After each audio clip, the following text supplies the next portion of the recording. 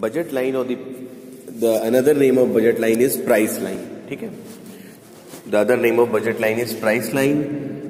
Budget line means it is an imaginary line which shows which gives the option to the consumer to purchase different commodities within the budget. Budget क्या है?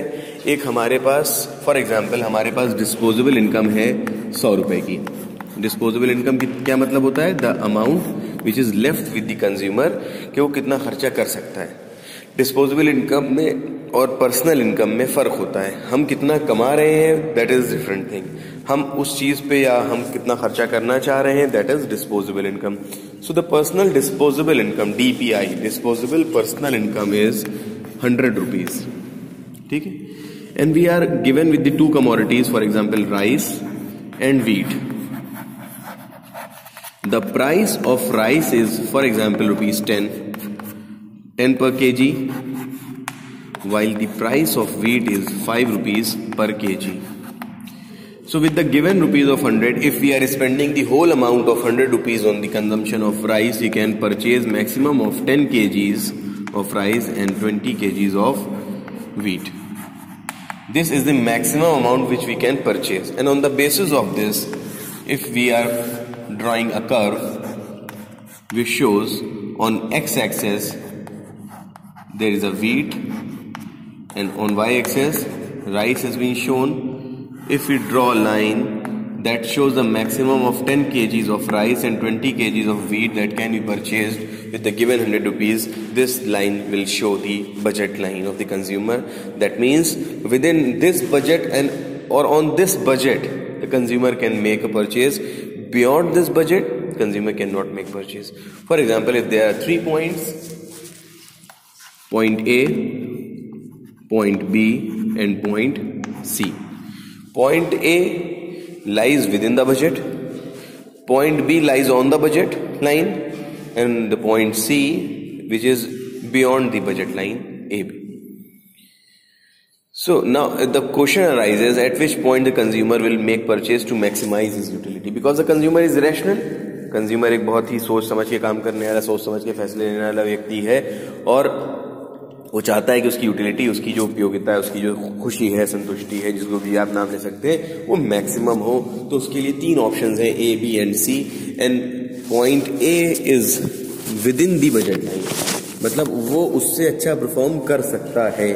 That means he will never make purchase on A, because उसके पास इतने resources हैं कि वो और आगे purchases कर सकता है. And the second assumption of indifference analysis is consumer prefers more of a commodity. वो ज्यादा चाहता है, ज्यादा में खुश होता है, कम में खुश नहीं होता, तो A से ज्यादा B में खुश होगा, तो A से B की तरफ बढ़ेगा.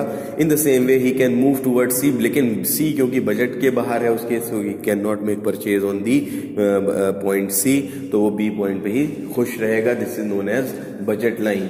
So if we are talking about the consumer equilibrium via budget line, so what is consumer equilibrium? First of all, you have to explain the same thing. What is budget line? You have to explain, give the explanation of the budget line, and in the second paragraph, you have to just make a budget line again. On y-axis, we are showing the rice. X-axis shows the wheat.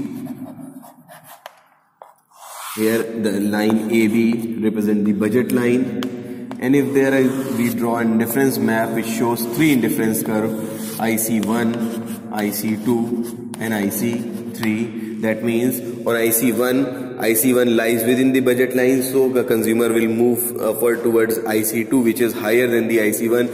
That means higher IC will give higher satisfaction, so consumer will switch from 1 to 2.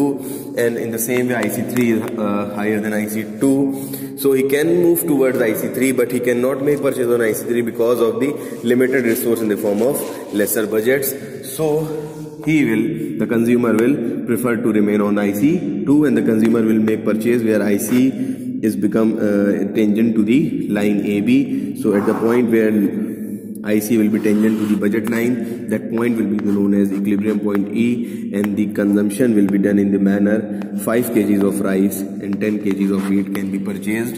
So with the given budget of rupees 100 and the given prices of rice as rupees 10 per kg, maximum we are purchasing 5 kgs of rice, and with the same price of rupees 5 per kg, we are making purchases of 10 kgs of wheat.